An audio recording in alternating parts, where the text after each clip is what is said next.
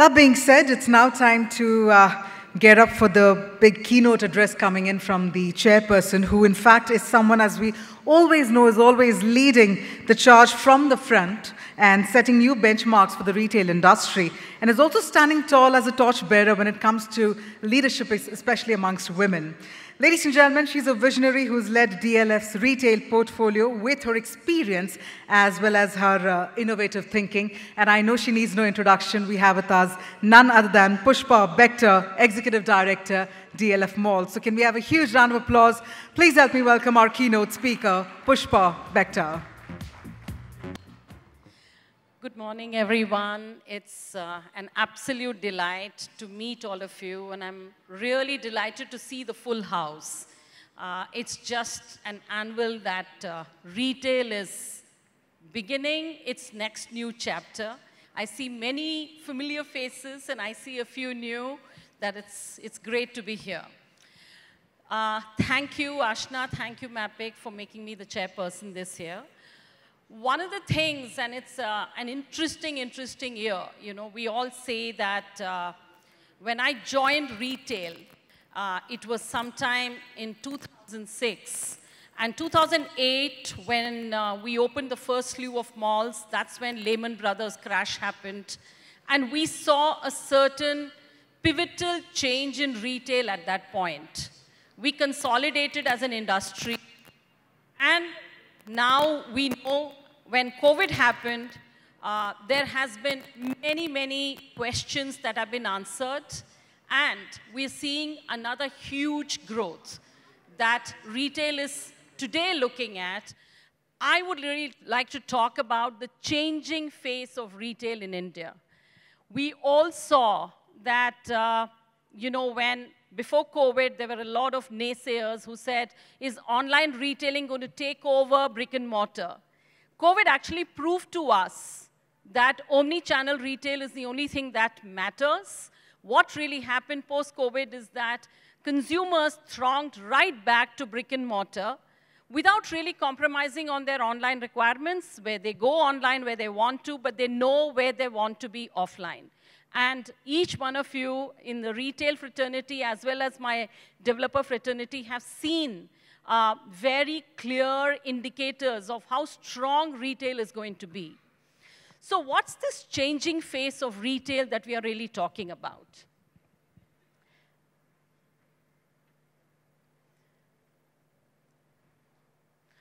Well, one thing that is changing is the consumer mindset. The consumer mindset today is, you know, many of them still look at pricing. Pricing is a huge element for people to look at. But when we are looking at an overall picture in the country today, what we are really seeing is COVID actually looked at people and we said, is the product available? When we reopened doors, one of the biggest challenges that we all faced is people were running out of stocks and they had to get their logistics in order. So 2-3 industries have really come up and got more mature. One is the logistics space, which is very important for both brick and mortar as well as online to get very resilient. The second that are looking at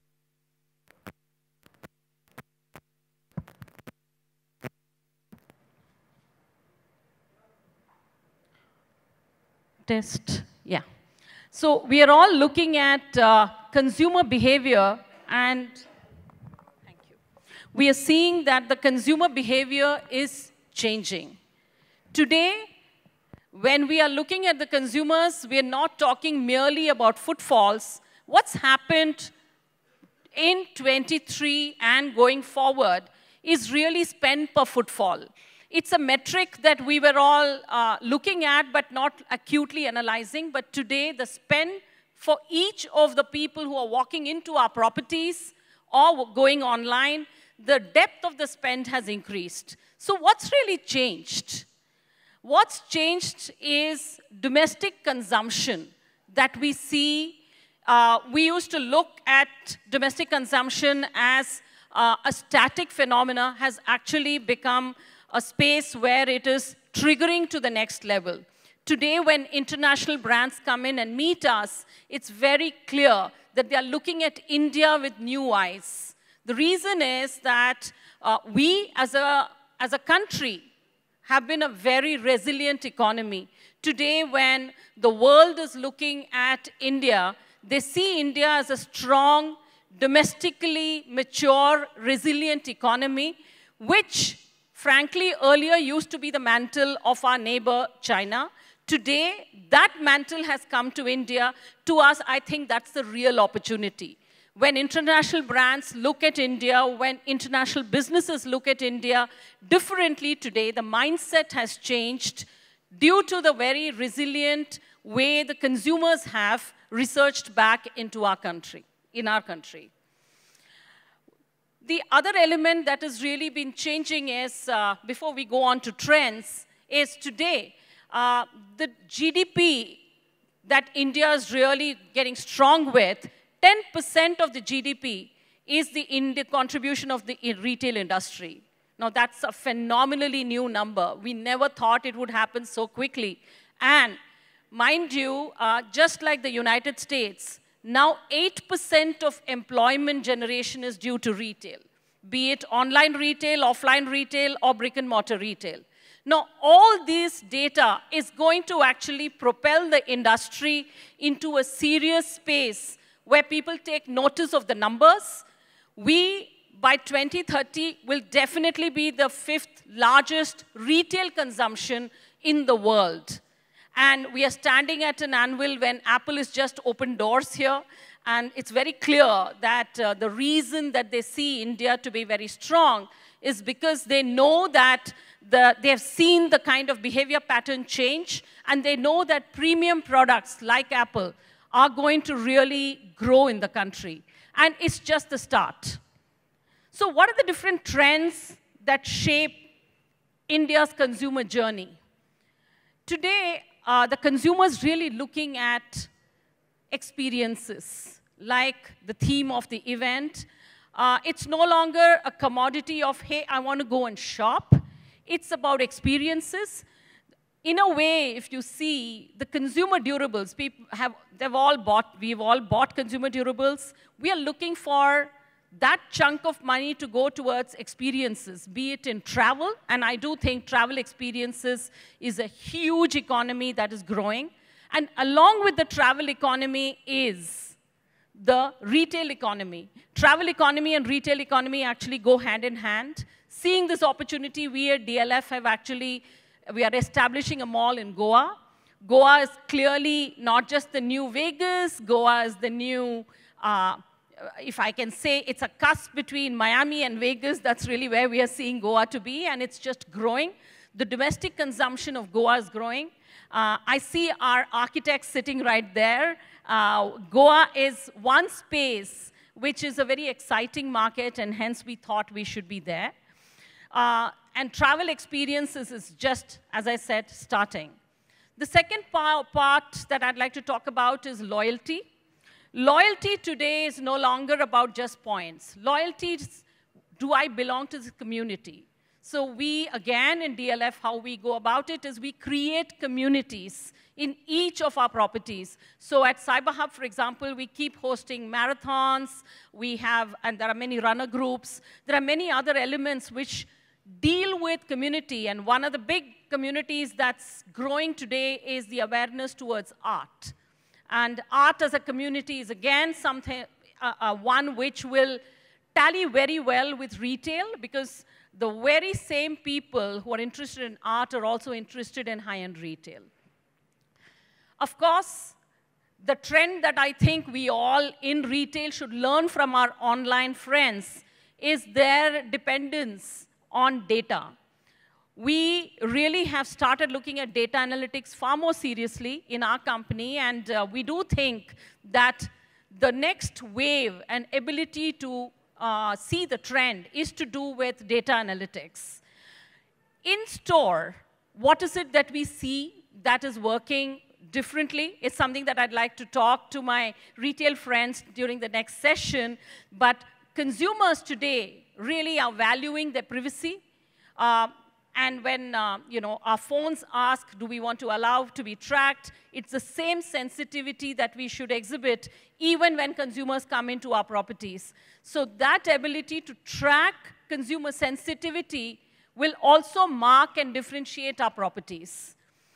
And last but not the least is that people have the money, but we have to have the ability to give them the choices. So when, be it a restaurant, be it any of the stores, be it a mall, it's about variety. People want varied experiences over their weekend, varied experiences of their menus or of their merchandise. They are looking constantly to be a post for their self-expression.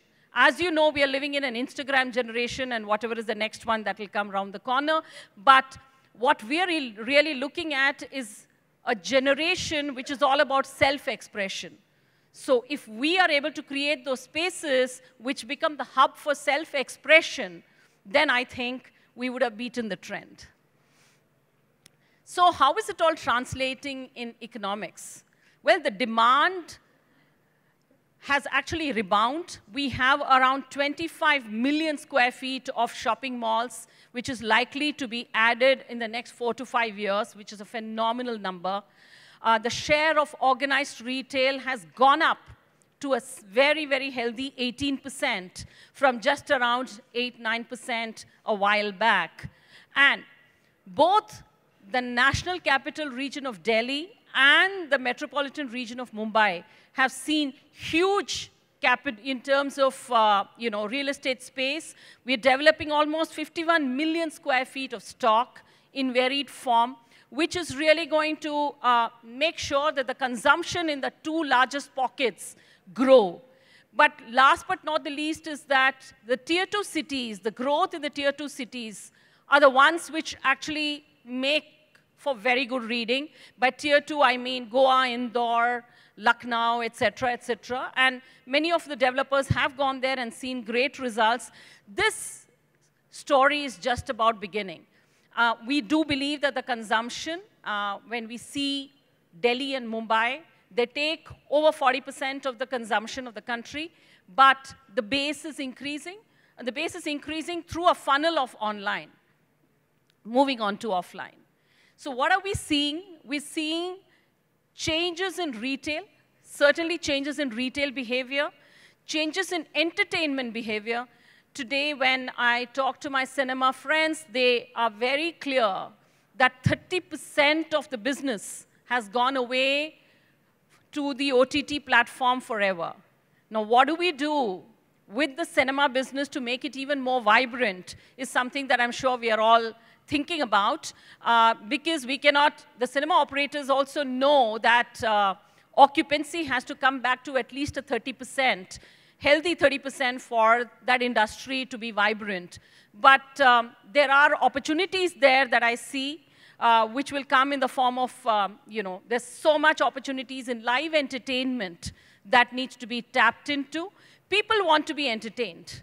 Be it passive, be it live, people want to be entertained. It's all about the platform that we give them in our properties. The thing that also works very, very well is health. Today, consumers are seeking choices because of the kind of product health that it generates, what are the promises that it gives. People are very conscious of what they buy and what they consume. And its health is not just about the medicines that one has, it's about one's lifestyle. It's something that everyone's understood. So how are we catering to that changing consumer trend is something for us to see.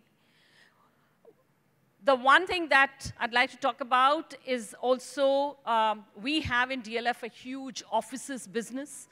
In the offices business, we saw during COVID that many of them just vacated the spaces. We had to look around and see what is it that we can do to bring them right back. And we created some very, very well-curated, thought-through office amenity space. Today, the office amenity space has ensured that people have come back into offices as their third spot. So, which is why we are dwelling upon work. work and education and office amenities are going to be hand in hand. We think that that's another retail and F&B opportunity that's going to grow. We, just to give you an example, in Chennai and at Cyber Park, the retail and F&B opportunities that we created is truly doing well. And again, there is an entertainment element to it. So what the office goer, the young person wants is that, hey, I don't want to go back to my room. I want a third spot to enjoy that amenity. And the more we give those amenities to them at their doorstep, it's going to do better and better. So that's another retail opportunity or F&B opportunity to look at. The retail business model is evolving. I'm going to talk a lot more about it with our retail partners soon. There are many platforms that are forming. How is retail really gearing up to that would be interesting to see. The purpose, of course, is consumers have always looked at brands from a trend point of view. We have done tons of research, and the one thing that's coming through post-COVID is the new millennial spenders, Gen Z and Gen X, are looking at brands that they can trust. By trust, I mean, what's the source? How are these brands really procuring their products? Is it friendly? Is it sustainable? Are brands looking at environment consciously? These elements are no longer boardroom talk. It's very much oriented to commerce. And people are going to be making their choices based on brands who are in the forefront of sustainability, who are in the forefront of really looking at creating an earth which is friendlier. And the Gen Z certainly are going to be making their purchase choices based on this. And hence, some of the brands over here, and I would love to know a little bit more about it from Body Shop, how are they looking at this? Because they always saw this trend as they went ahead. So catering to consumer needs today is not only about retail therapy, but it's all about the experiences that we offer. It could be a beauty brand, but that beauty brand can offer an experience which is unparalleled to make that woman's afternoon very unique. So it's all about creation of communities. It's all about creation of experiences. And it's an ability to think beyond the obvious that's going to make sure that retail not only thrives, but really the opportunity that we've got now, we can become the third largest economy in the world with retail becoming the main driving force. With that, I'd like to say that the DLF promise in all this is always consumer being at the heart of every experience and everything that we do. So we look at consumers very keenly to understand how their needs are changing and evolving, and we hope to be ahead of that curve as the time goes. Thank you.